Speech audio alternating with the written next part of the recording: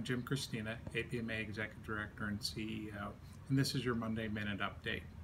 Just want to remind everybody about our upcoming seminar on February 24th that will be in Arlington, Virginia.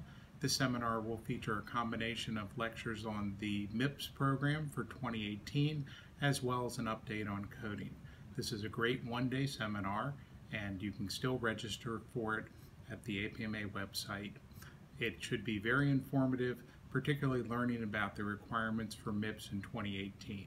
There have been some changes, and we have also recorded these changes in a brief webinar that I did. It will take about 9 minutes or less to view, and it gives you an update on the changes in MIPS for 2018 and a simple way to avoid the penalty. So make sure to register for our upcoming meeting in Arlington on February 24th and check out the webinar on our website. Thanks for listening. I'll see you next week.